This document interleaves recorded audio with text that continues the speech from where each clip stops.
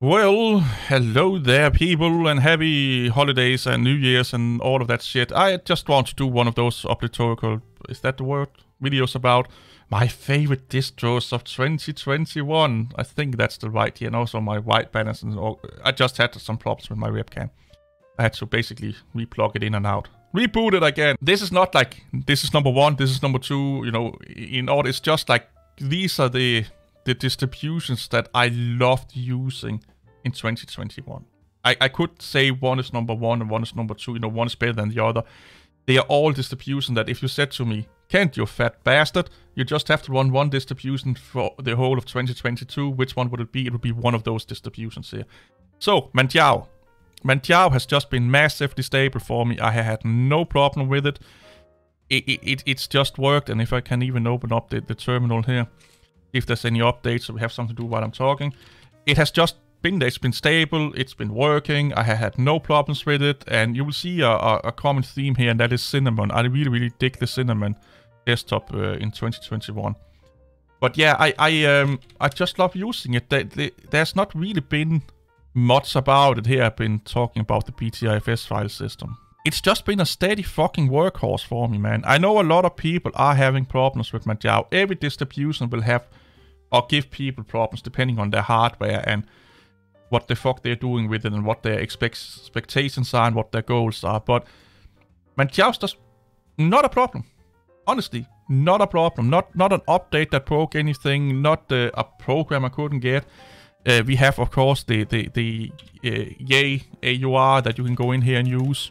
I've had a really, really good, massive, fun experience with Manjaro. So good that I've been actually thinking about maining it in 2022. So let's go on to the next one. So I have to shut this down. And while it's booting up here, yeah, it's OpenSUSE Tumbleweed. I fucking love OpenSUSE Tumbleweed. As far as it as a rolling release a la Arch goes, you know, you get the latest and greatest. OpenSUSE Tumbleweed, and you just saw a fucking bug here that I get with Pantheon. I need to reboot it because the Pantheon desktop crashes the first time you boot up. I'll make a video about that with my conclusions of running the Pantheon desktop on OpenSUSE Tumbleweed. And that again, that has nothing to do with this. I've been running Cinnamon on OpenSUSE for quite a while now. Actually, most of this year on a VM. And I love running OpenSUSE. Again, it has just worked. I have had no problem with it, and I'm testing out the Pantheon desktop on it, and it's also been really, really good. But most of the year, I have been running Cinnamon on it. Arch is stable, don't get me wrong. The AUR, depending on what packages you're using. But just the fact that I can get anything I need under OpenSUSE Tumbleweed, I don't have to use the AUR. I actually are using Pacman that has some form of, what are you calling it? Quality control to it. That's the word I'm looking for. That is the user repository, Pacman.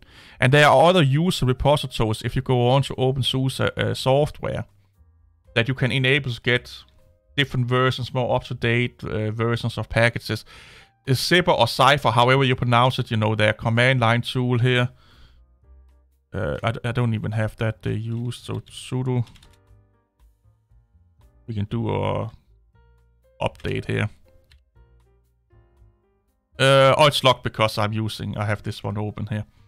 It's just amazing. It's fucking amazing. The way you can handle repositories and stuff like that with it. I love this. I actually have not run Vanilla Arch. I have EndeavourOS installed, but I have not run EndeavourOS that much because when I want the rolling release experience and I want kinda the bleeding edge, Tumbleweed. I've not had an update breaking. I have not had any problems with it. Manjaro is holding. It's not that aggressive with the updates because they do a little bit more testing and stuff like that. But Tumbleweed, if you want the Arch experience but less hassle and better tooling in a distribution, OpenSUSE that is. For me, Arch Linux is the wiki and the Pacman package manager. That's all Arch is for me. I can get the same experience with the install of OpenSUSE. I have a video on how to install OpenSUSE, meaning having the same control over the packages that you install with OpenSUSE as Arch. Go dig that up on my channel. I will probably have a link to it down below. OpenSUSE just do it in a GUI where you can deselect and select and customize every fucking thing you want, where Arch-Linux just make you do it in a command line. So it's just what floats your boat. Let's look at the next one. And the next one that's spooning up right now, good old Pop OS. It's not old, but it's Pop OS. If I want to run any Ubuntu-based distribution, I automatically jump into Pop OS. Pop OS is Ubuntu done right, and I have a video about is Pop OS the new Ubuntu, and I think it is.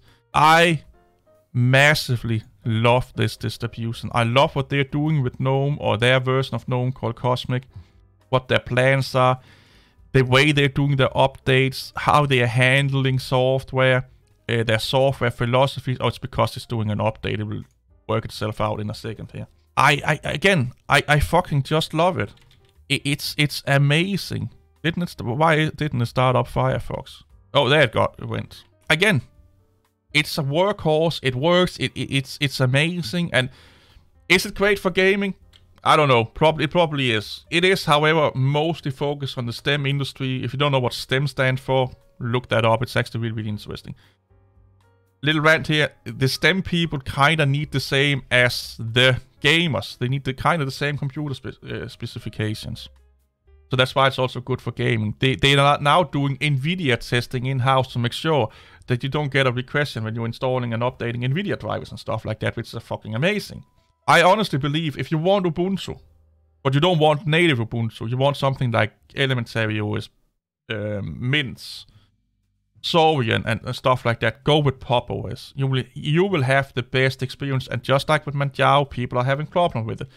Tumbleweed, people will have problem with it. Some people will just have problem with some distributions because of their hardware or what they are going to do. Nothing is 100% perfect, but for me, this is definitely one of the best experience I have had running Ubuntu. Heck, I would even say this is one of the best experience I had this year running Linux. Actually, really, really good. Let's look at the next one and the final one. Fedora. I don't know what it is about Fedora. I just love Fedora. But Fedora for me, I mostly see it as a workstation. It is called workstation. If I had... Oh shit, I need to enable non-lock. If I had a laptop or a computer that... What the fuck? What's going on here? I can't remember my own password now. If I had a computer or a laptop where I was like, this is just for coding, this is just for productivity, I more than likely would either go with Pop OS or Fedora. Because Fedora as a workhorse is amazing. Aggressive updating, it just fucking works. This install you see right here is actually the updated version from 24 to 20... Oh, not 24, from 34 to 35. I think that's the current release. But anyway, it's from the previous release to the release that they are on right now. No upgrade problems whatsoever. It just worked. And again, I'm using Cinnamon. I'm on a Cinnamon kick right now. I don't know what it is about Fedora. I just really, really like it. And I've been liking it for a couple of years now. And I've been testing out a lot of different software on it. Install the software center here to figure out what's going on. You know, how GNOME software works with Fedora and stuff like that. It's been massively stable for me. I honestly believe, and they probably won't do it, but I honestly believe that Fedora, this should just become Arch. You know, rolling release, that's it. This point releases, almost, I don't get it with Fedora. Just become a rolling release already. Yeah, just become a rolling release. If Fedora was a rolling release, I probably would take Fedora over. Like, if Fedora was a full, they're calling it a semi-rolling release because some packages are rolling, some are not. But if they became a full-blown rolling release, I could see myself actually using Fedora over Tumbleweed when or if I want a rolling release. Like a real rolling release, not a semi-rolling release. Because I think they will do it better than Tumbleweed, to be honest. I really, really think they would. It oozes stability for me. It oozes quality for me. Again, people are having problem with it. Any distribution, there will be people having problem with it. I will keep saying this too. make sure that someone is not like, oh, but I can't get it to work on this computer, Well, yeah, well, nothing is perfect in this world. So yeah, maybe that's not what the distribution for you then. And I really, really like this Fedora magazine here. A lot of interesting articles. I actually learned a lot reading these. I sometimes just log into Fedora to read the Fedora magazine. And it's not Fedora specific. They are talking about programs, gaming, programming, development and stuff like that. And you could take that experience with you over to your favorite distribution of choice. But yeah, these are the distributions I have had the best experience with running this year. And all for different reasons. Yeah. Anyway, see you all later. What is your favorite distributions of 2021? Bye bye.